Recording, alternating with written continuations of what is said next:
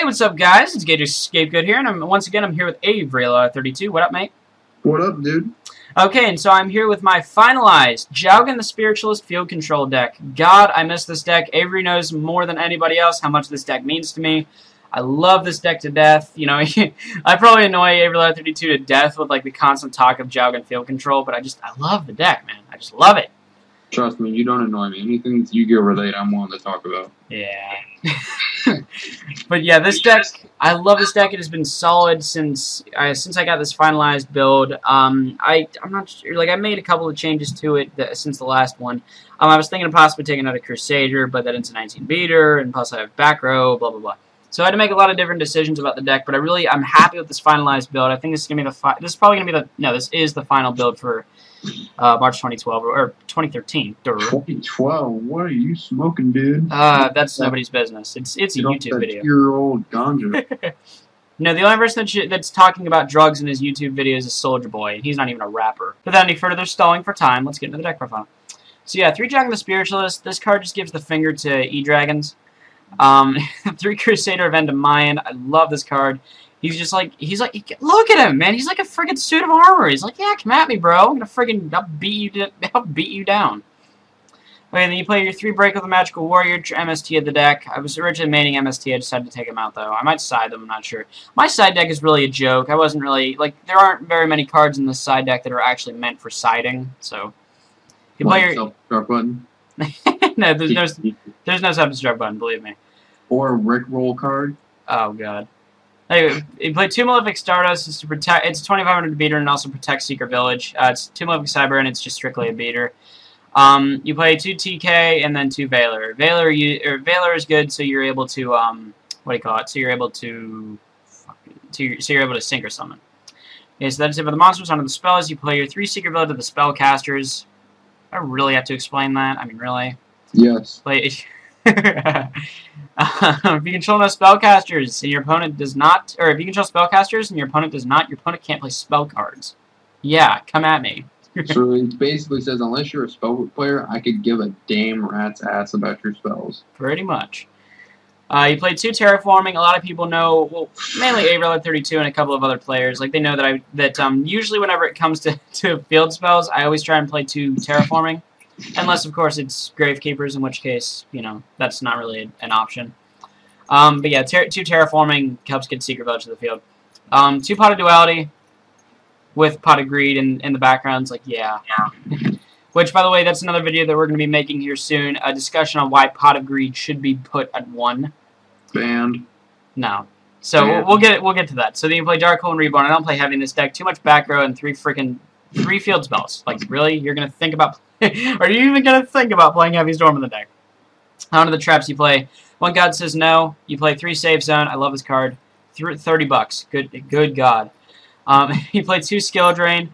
And then you side the 3rd. It's a little bit of clog at 2. But then you have decks like, I don't know. Name whatever deck you want. You know, name any deck that gets hurt by Skill Drain. And you just side the 3rd in. You play 2 Bottomless. Or like one of my favorite things to do is Skill Drains. Like a person like tries to... Like, I have Cyber End on the field or something like that, and I don't have a Spellcaster. I happen to not have a Spellcaster. They try to MST Secret Village, and I'll just chain save or Skill Drain so it stays on the field. So you just waste it. Well, in a sense, you waste an MST. Whatever. Play 2 Bottomless, 2 Phoenix Chain, 2 DP, 2 Mirror Force, and a Tori. You side the 2 Starlights. On the X-Check, you play the 2 of each. You play the basic rank 3s. You play Zenmanes, Leviathan, Acid Golem. Then for the rank 4s, you play Abyss Dweller, you play Utopia, Pappy, and you play Maestroke. Then for the Synchros, you play basic Synchros, the ones you can actually make. You play Armory Arm, Cataster, Gaia Knight, and Mistworm. I've made a Mistworm before. It is so much fun to play with people when they're like, oh, he has the beater, that sucks. Oh no, he just summoned Valor. He plays Mistworm on me. That sucks even more. So now onto the side deck. The only cards you actually side in currently are Starlight Roads, 3 Spies to keep spellcasters on the board to prevent your opponent from playing spells, the Skill Drain, and possibly Soul Rope. I like Soul Rope a lot. For those of you Soul Rope, here's what happens. I play 3 of them on my side deck. It might just be 2. I'm not sure. When a monster you control is destroyed and sent to the graveyard, except during the Except during the damage step, pay 1,000 life points and special summon a level 4 or lower monster from your deck. So like if you except during the damage step. Yeah, I mean, there's still like it's for yeah, I mean it's for Dark Hole, it's for Grapha, it's stuff like that. It's not a bad card in theory. And then the 6 like troll cards that I probably won't play in my set deck ever.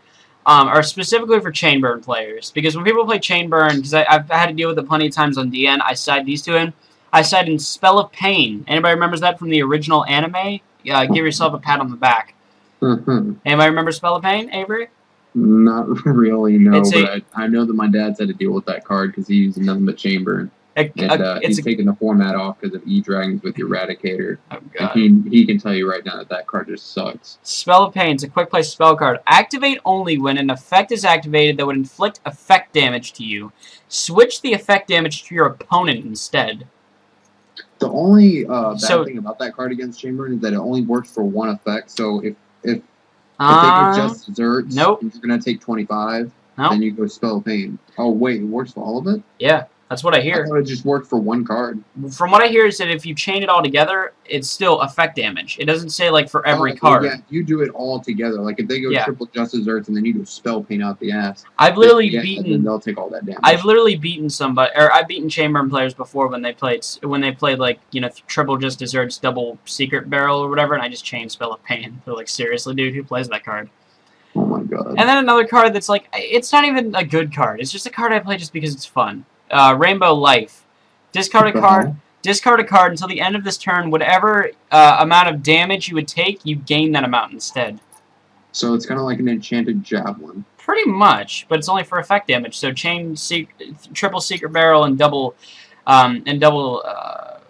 triple Secret Barrel and double Just Desserts. Okay, dirty. It's like Chain Rainbow Life. It's like, yeah, come at me. Officially dirty. I know, it's fun though. You need a bath. So I'll say this to Chainburn players that think, wow, this is cheap. It may sound cheap to you, but the one thing that I know is that being extremely dirty and being a slimy, just genuinely, wow, that's just cheap player, it works. If you run Chainburn. It works. So that's why I play cards like Rainbow Life and Spell of Pain, because it works. I just tell Chainburn players straight up, look, you need to run a different deck because this is trash. Yeah, I've actually said that to a Chainburn player. I remember one time, it was actually one of my friends, so he didn't really care. He thought it was funny, but we were at a locals or something like that, and he was playing Chainburn, and I beat him just straight up. I 2-0'd him because I know how to beat Chainburn inside now. I know how to play it better than anyone else. I'm not trying to toot my own horn. I'm just saying. But I told him straight up. I said, dude, you really need to run something else. Because number one, that's a piss-off deck. Number two, you need to get something better instead of trash. That's $30. And he just laughed. He's like, dude, it is good. It's not. He said it's like going out of the crowd or something like that.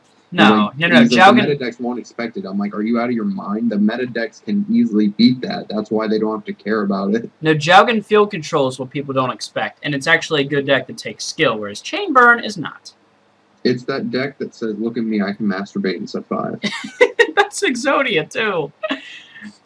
This is so ironic coming from an anti-meta lockdown Exodia player, but whatever, that's totally different. Good lord, my head is spinning. Yeah. Just thinking of the possibilities. Yeah. But like, okay, chain 3 Just Desserts, chain 2 Secret Barrel, I win. Chain Spell of Pain, you bastard. Oh, God. I literally, I'll never forget this. I had a Secret Village on the field. I had 5 back row. I had 2 Thunder Kings, a Cyber-End, a Stardust, and God, does it really get more stunning than that? And a Jowgen on the field. And then the guy tries to play triple Secret Barrel on me, and I just chain Spell of Pain. God, you are dirty. I could not stop laughing because the guy was like, "Are you serious?" Because it was like, I don't even know how much damage it was, but I ended up beating him for it. And I was just sitting there. I couldn't breathe. I was laughing so hard. Oh my God. So yes, I love Spell of Pain and I love Rainbow Life, but I mean like Spell of Pain more. But they're both awesome cards. So yeah, that is my finalized Jowgen Field Control deck. It only took me what, freaking 2 months to find a solid build for it. But decks like this take time, so I hope you enjoyed. Be sure to leave a like on the video if you did enjoy. Check out my channel too. Subscribe to Avery, subscribe to me. Until next time, I'm GagexScapegoat. He's AveryLar32, and we'll catch you guys later. Peace. Deuces.